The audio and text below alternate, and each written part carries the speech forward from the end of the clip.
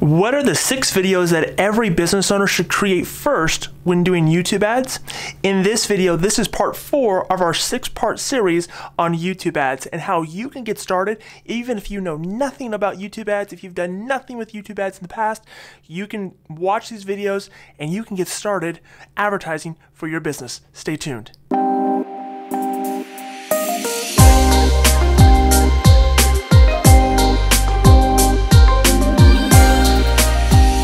Now, like I mentioned, this is part 4. Down in the description, I'm going to put the previous 3 videos that you can watch. Hopefully you'll start to watch that from video 1, 2, and 3, and you'll land here, and you'll have a really good understanding of the type of videos that you should make and why you should be making them. So make sure you click down in the description and you watch those videos.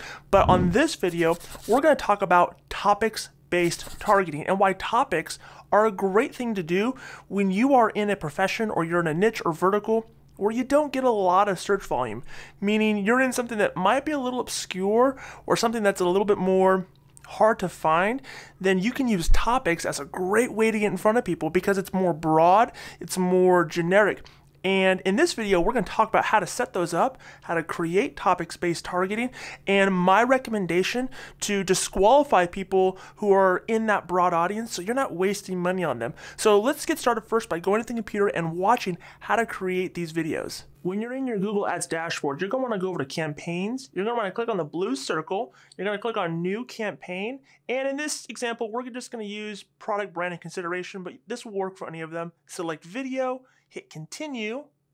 And on the next screen, you're just going to go ahead and scroll down. This is where you set up your ad. And right here in the content where your ads show, you're going to click on topics. And with topics, you're going to see you have a wide variety of topics here, from arts and entertainment, audios and vehicles, books and literature, games, all over. So let's just pick one here. We're going to pick autos and vehicles. Let's go ahead and click on that.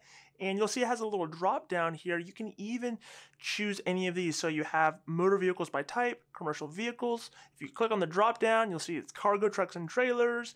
But you really have a lot to choose from. Motor vehicle by brand. So you have Audi, you have BMW, Bentley, Buick, you have all this stuff. So if people are watching content related to any of this, like BMW, then you can get in front of them. Now, this could be very broad and generic because it could be people buying BMWs, it could be people servicing BMWs, all the like. But you can really see if you scroll down what they have. If you click on Nissan, you can go specifically to Nissan Infinity topics. So it's really broad, and you have a lot of really great options here just within this one subcategory of autos and vehicles. Toyota, you could do Lexus and Zion.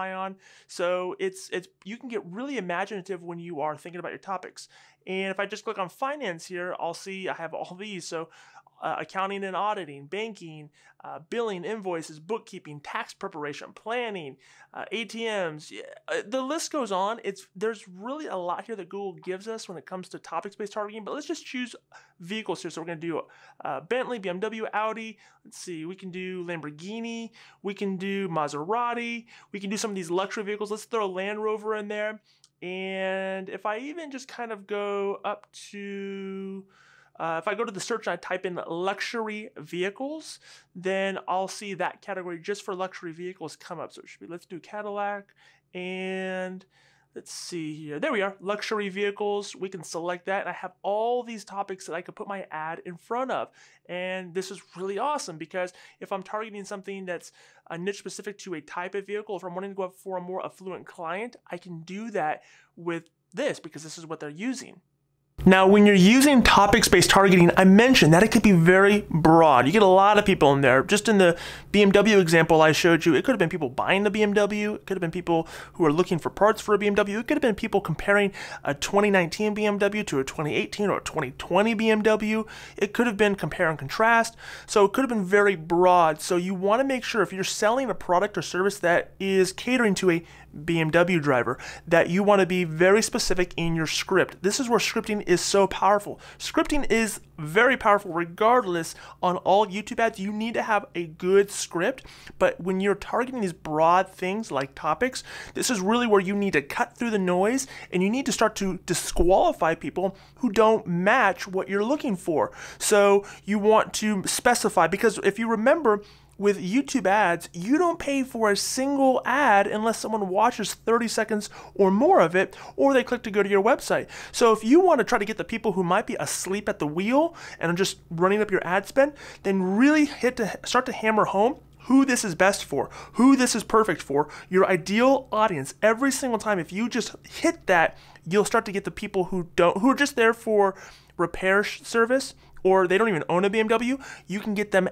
out of the audience if you're trying to sell them insurance or if you're trying to sell them something else. So be very specific. Be very specific in your script when you're using topic-based targeting.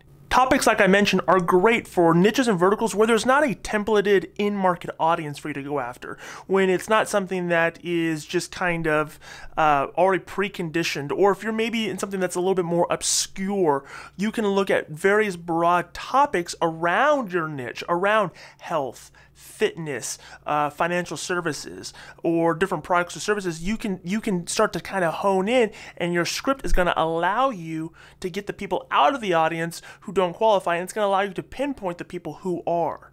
Topic-based targeting is great. Again, I suggest that you split test this against the other audiences. Use the keyword campaigns that we talked about in video number 1. Use the in-market audiences that we talked about in video number 2, and see where you're going to have success in your location for your audience. It could be anywhere. I see some of our clients, they do really, really well with topics. Some of them not so well. Some of them do better with keywords. And so it's important to analyze and evaluate based on the data and based on the metrics what's working for you. If you like this video, do me a huge favor, click on the subscribe button, subscribe to our channel where we're delivering this content on a regular basis, trying to help you understand YouTube ads in a way that's going to help you build your brand, build your business, and build your bottom line. Subscribe to the channel, like this video, and comment below. Let me know how you plan on using topics in your YouTube ads, and let me know if you've had success or if you've had failures. I'd love to try to engage with you and see how we can help you go to that new level. So remember, subscribe, like this video, comment. We'll see you on the next video.